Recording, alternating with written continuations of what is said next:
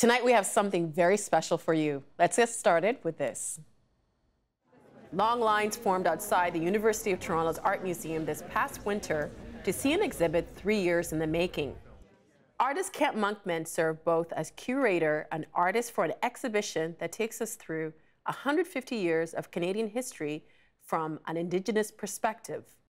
Sometimes ironic, but mostly poignant and tragic, Kent Monkman's vision unfolds over 9 chapters from the period of New France to today, with each chapter prompting the viewer to reflect on the cost of the last 150 plus years and to consider the price that was paid and is still being paid by Indigenous peoples. And with that, let me welcome to our studio Kent Monkman. It's really nice to meet you. Thank you. It's great to be here. So in 2014, you were approached by U of T to do something for Canada 150. Why'd you take them up on the offer? Well, it was an opportunity to make a statement about what the last 150 years mean to Indigenous people. And Barbara Fisher, who knew my work and had known that I do museum-based projects, created an opportunity for me to go into a number of institutions across the country and look at museum collections. So that was really a strong impetus for me to get involved with this project, because I love doing museum-based projects. Mm-hmm. And so I spent a year basically, traveling around the country to look at objects to find inspiration for this exhibition. And what did you want the viewer to take away from the exhibit? Well, I wanted Canadians to really reflect on what the last 150 years have meant to Indigenous people. Mm-hmm. The last 150 years have probably been the worst in terms of Indigenous relations with European settler cultures, because this was really the beginning of the colonial policies. Mm-hmm. After Confederation, and you see the signing of the treaties, the incarceration of Indigenous people on reserves. And then, the legacy of incarceration moving all the way up into the present with, disproportionate numbers of Indigenous people filling our prisons and penitentiaries, and the institutionalization of Indigenous people on many levels, in residential schools, so many Indigenous people sick and ailing and filling our hospitals. So really, I really want Canadians to think hard about what the experience has meant to the last 150 years have meant to Indigenous people, mm-hmm. and to educate themselves. Specifically, I mean, here's the TRC report is now available. Mm-hmm. Every Canadian should be reading that. And some Indigenous artists declined to participate in Canada 150. Why was it important for you? This is an opportunity to take a critical perspective, and I think our voices need to be heard. Mm-hmm. And this was an opportunity to educate people. This is an opportunity to create art that could move people, create awareness, mm-hmm. Inform. Being silent is not or stepping out was not really an option for me. I felt this was actually a very important moment to take some of the spotlight and to address many of these issues and many of these histories that have largely been kept quiet, specifically residential schools. Why haven't Canadians learned about residential schools in our schools? It's just entering school curriculum now. So this was, it's very important for me to have a voice and make a strong statement about what the last 150 years have meant. And to engage with Canada 150 doesn't mean I'm celebrating Canada. It means I'm entering the dialogue to encourage people to think differently about Canada. I want to take a look at a painting that you say has influenced you. It's you saw this painting 6 years ago, and it's from 1988. What effect 1888. What effect did this painting have on you when you saw it? So I stumbled across these Spanish history. This is one of several Spanish history paintings that I discovered at the Prado. I'd never been to the Prado before, and I've been making paintings with historical subject matter, looking at the paintings of the 19th century made here in North America by European settler artists. But of course, I've seen many history paintings before. But when I saw that painting, it really moved me, because I knew that painting still had the potential to move people emotionally. Mm-hmm. I knew that painting still had the possibility to hold a narrative, to engage all the formal aspects of painting that had been kind of, broken down by the modernists into reductive vocabularies, but to harness all of these vocabularies of painting and to channel them to serve a larger purpose, which is to you know, tell a story. And I really was taken by that painting because it was very strongly emotional. It was about a specific moment in history. It was so beautifully painted. You know, the expression on the men's faces, the composition was very sort of quiet. The painter's hand actually had kind of, he had submerged his own hand into the painting, meaning the brushstroke was sort of serving the larger purpose. It wasn't sort of taking over. And I felt like, you know, painting has become a medium that, you know, through that process of deconstructing it, the modernists kind of, in a way, reduced its power. So I wanted to go back to history painting because I felt like, you know, the histories that have been painted about North America have largely excluded the real histories of Indigenous people here. And I wanted to authorize into art history these very important events that happen to Indigenous people. That are missing from the canon of art history. And so that's fast forward 5 years later, here was this opportunity to do this kind of project with the University of Toronto. So I really wanted this exhibition to sort of rely heavily on my painting practice so that I could make history paintings that really addressed, you know, specifically the last 150 years here. And you said something to the effect of like, so if people in the future can actually look at them and then see the history that was. Well, I think that was part of what made that experience of seeing that painting so profound was time just collapsed. And there I was, you know, in that moment. And I felt that the artist had achieved something by, you know, basically time traveling with his painting 150 years into the future, where I was completely moved by what I was seeing.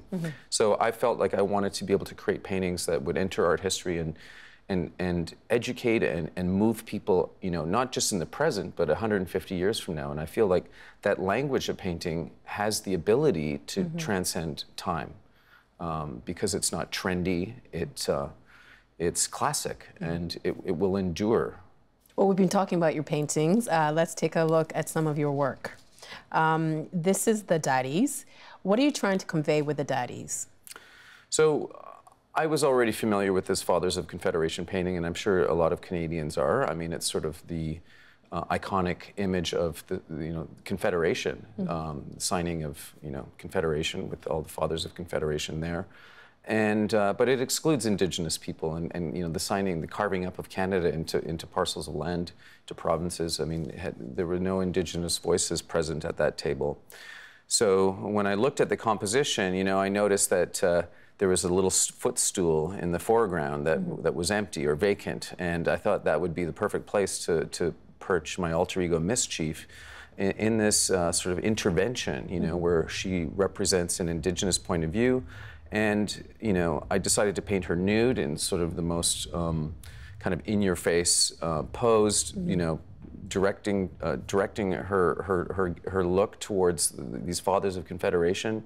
It was really to get people to think, you know, about including Indigenous people when they think about this country. Well, in that painting, they're all looking at her. What are they thinking? Well, you know, some of them have a kind of surprised look on their face. I think, you know, I don't like to, I wouldn't like to say this is what they're thinking, because I think that's for the you know, the audience, the viewer to interpret, you know, the painting themselves. But you know, they can fill that in with their own imagination. Let's take a look at another of your paintings. This one's called The Scream. What is happening here?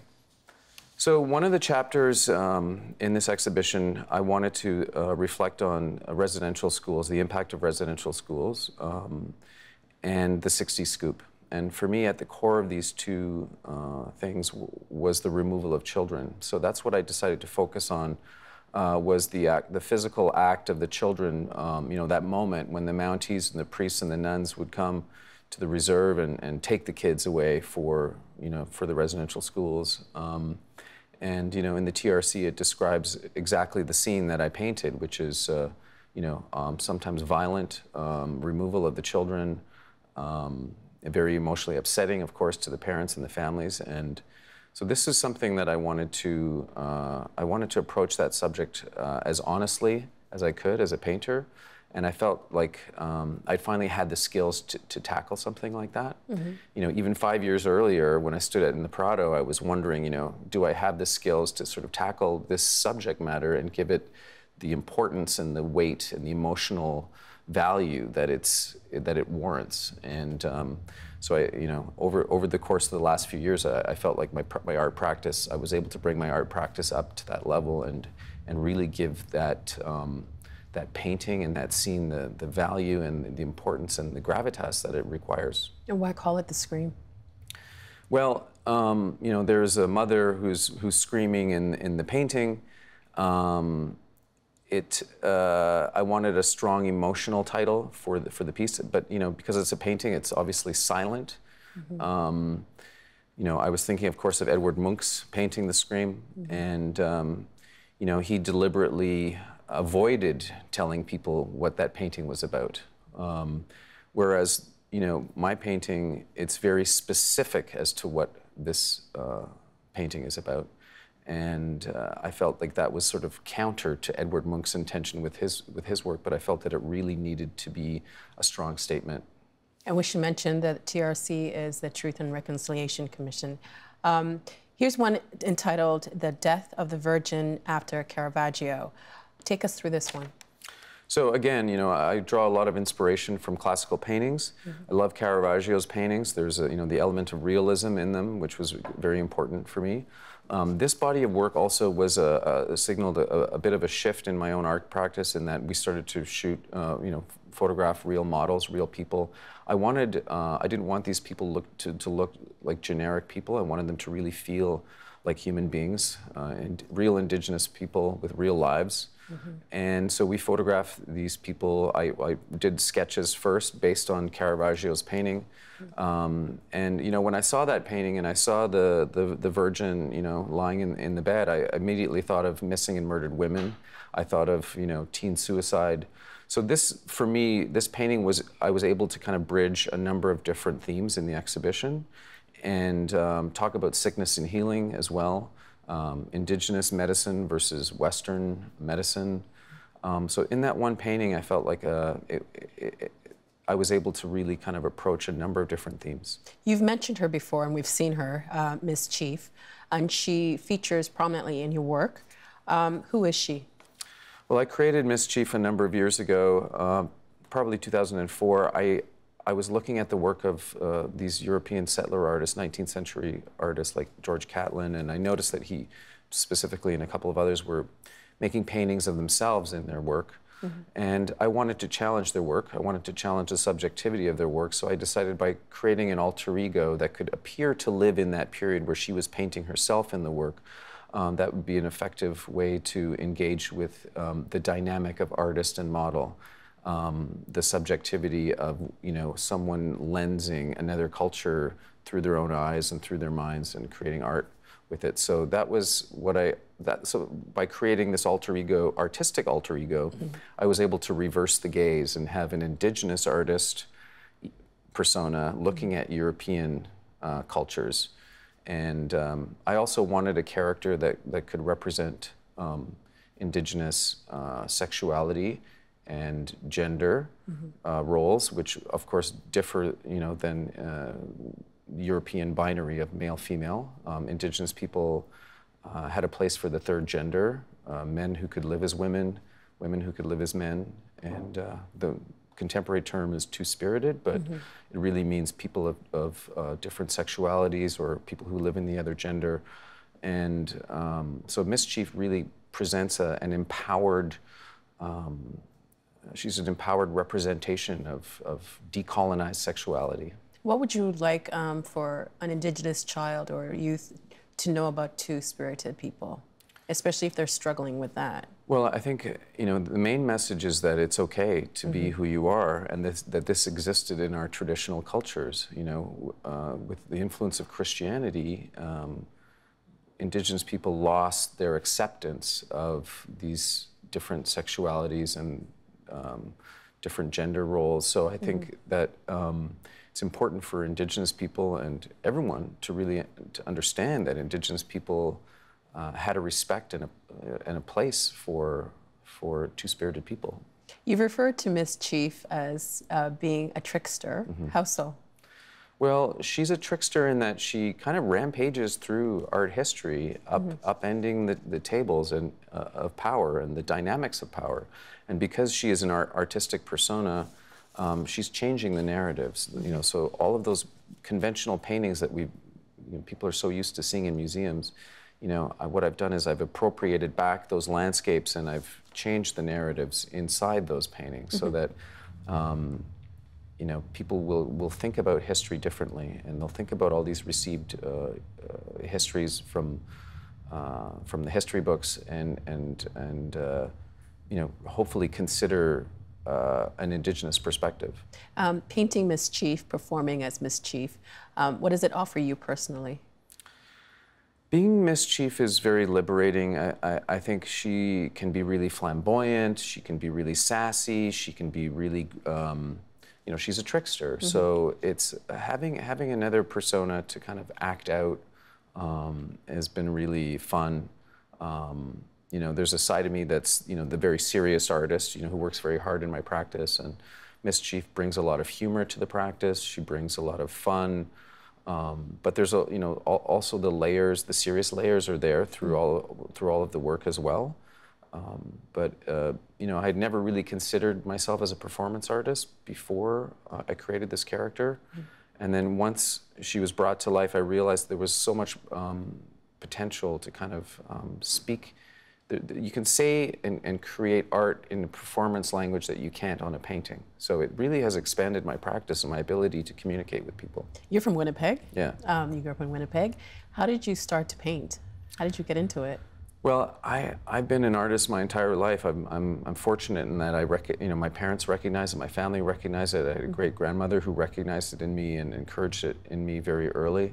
Probably from the time I was 4 or 5, I think I identified as being an artist. So it was never really a question about whether I was going to be an artist. It was more a question of how. How does a kid, you know, from Winnipeg pursue a career as a professional artist? And you know, there's many different paths, so it's all been about how do I find my own path, and how do I find my own place and create my own mark. How do you distill a unique vision in a world of art making where there's so much, and you know, people always say, well, that's all been done before.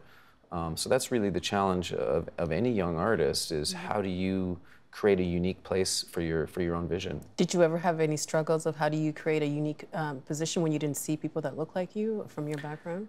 Yeah, I mean, I was always aware that, you know, in museums and art galleries, that there was a real lack of representation of, you know, who I was, and specifically Indigenous people, and so I think I was really interested in creating space inside you know, museums and art galleries where Indigenous people would recognize themselves. And I know that that's happened through a lot of my work. People can connect to it, and not just Indigenous people, but I really want the work to be accessible to a wide audience. And I think this is why, because I used to paint abstractly.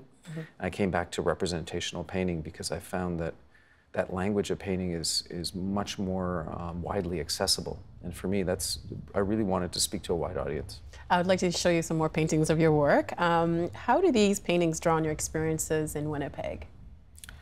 Well, the Urban Res series, you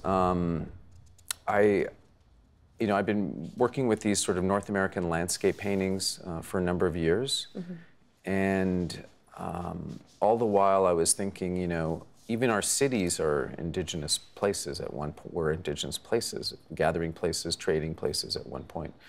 And Winnipeg has, you know, the highest per capita Indigenous population in the country. I grew up there, so it's a city just full of Indigenous people.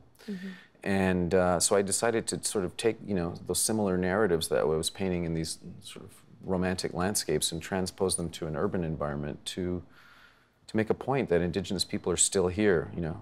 We're a very strong presence in urban centers across the country, specifically in the prairie cities, but you know, like Winnipeg or Regina or Saskatoon. But it was a way just to sort of make the point. You know, Indigenous people are very alive and well, and the cultures are alive, even though Indigenous people live in the city. There's a very strong cultural presence there. Is that why they're depicted as being abstract? Like, why the abstract depiction of people? Well, so through this project and starting a couple of years ago, I started to work with idioms from modern painting. Again, Canada is 150 years. Well, that 150 years pretty much runs concurrently with the period of modern art. So what the modernists did was they moved away from their own traditions. They kind of left, discarded the painting traditions, the social traditions of their predecessors, and European modernism was very much about just a kind of a cultural amnesia, just of this big upheaval and moving forward. And a lot of European settlers came to North America with this idea of North America being a blank slate, start fresh. Well, those ideals of modernity, which were about rejecting the past and forgetting your traditions, were when those were transferred to Indigenous people, it had a devastating effect, because Indigenous people didn't want to lose their traditions, they didn't want to lose their land, they didn't want to lose their languages. So I've used these idioms from modern art to talk about how this period of modernity has had a damaging effect on Indigenous people. And so I use this metaphor of the flattening of the pictorial plane, and that's what the modernists started to experiment with. Was the prior to the modernists, I mean, there was this illusion of three-dimensional space on a canvas, right? So they started to flatten the pictorial space, and even when it comes to figuration, painting nudes, the human body, the cubist, kind of. Picasso specifically, I've referenced Picasso a lot in my work, kind of deconstructed the female nude. And I use these female nudes from Picasso to talk about that almost as a metaphor for violence against female spirit. Because those flat images are really jarring. They're very jarring in the context where you see a more representational or realistic rendering of an environment. The two-dimensional figures really feel very jarring and kind of violent. So, and that was the effect I was after. The subtitle to your exhibit is called "The Story of First Nations Resilience." Why resilience? Well, as this exhibition developed, I realized that a lot of these chapters were pretty heavy and pretty dark. These are dark chapters in Canada's history. These are dark chapters in Indigenous history, and I didn't want that. I didn't want the heaviness of this exhibition to overwhelm. I really wanted to focus on the fact that Indigenous people have survived all of these things, and to really put the power back into Indigenous people for their ability to be resilient through so much. So for me, this was really about honoring the resilience of Indigenous people. What does reconciliation look like to you? Reconciliation, this is, reconciliation for me, it doesn't really mean anything until it actually comes with restitution. I think, you can talk all you want, words are empty and meaningless, but, true reconciliation will start when there's restitution. And restitution means, real acts towards, Indigenous sovereignty, towards Indigenous people not being wards of the Canadian state. In your brochure for the exhibit, you write, "Can this country begin to heal, reconcile, and offer restitution for the hundreds of thousands of shattered lives and damaged families? Can it?" Well, I'm hopeful. I wouldn't be messaging about this if I wasn't hopeful. I think a lot of Indigenous people have been, sending out this message all across this country for generations. Indigenous people have been, trying to, voice so many of these concerns. I'm hopeful that Canadians will hear, the strength of all of these Indigenous voices, and the future of Canada would be brighter if Canadians included Indigenous people. Is your art a part of reconciliation? My art is not about reconciliation. I think my art is about communication. Reconciliation has to come from Canadians. I'm messaging about truth. I'm trying to communicate real histories.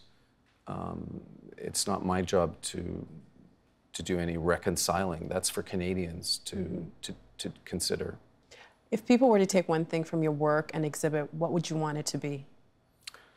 I would want the audience to educate themselves. You know, if they're seeing these images and they're moved by them, I would want them to take it a step further. And like I said, to read the report from the Truth and Reconciliation Commission. That's a good starting point, because residential schools were such a devastating and important part of Indigenous lives, and shattered families and disrupted our communities, and it continues to affect our families. So I would want Canadians to really learn more, and once people learn more, they're in a better position to make the right choices. Do you think now with social media, this is an opportune time for everybody to learn more, and for people who we might not hear from generally to have their say? Yeah, I think the real turning point happened with the digital revolution, in that, all of a sudden all these communities that would have otherwise been shut out got access to media. And now with social media, that's exactly what's happening. Indigenous voices don't need to be heard, or they don't need the mainstream platforms to be heard, because through social media, the message goes so widely, so quickly. When I posted the Scream on Facebook, and that thing went viral in about a week and a half. It had 300,000 views. And that was about a week before the exhibition opened, so I knew that something about that image was really speaking to people, but it was the social media that really moved that image across the country very quickly. And not just the country, but North America. Kent, it's been so nice to meet you. Thank you so much for being here. Thanks for having me. It's been an absolute pleasure. Thank you. Help TVO create a better world through the power of learning. Visit TVO.org and make a tax-deductible donation today.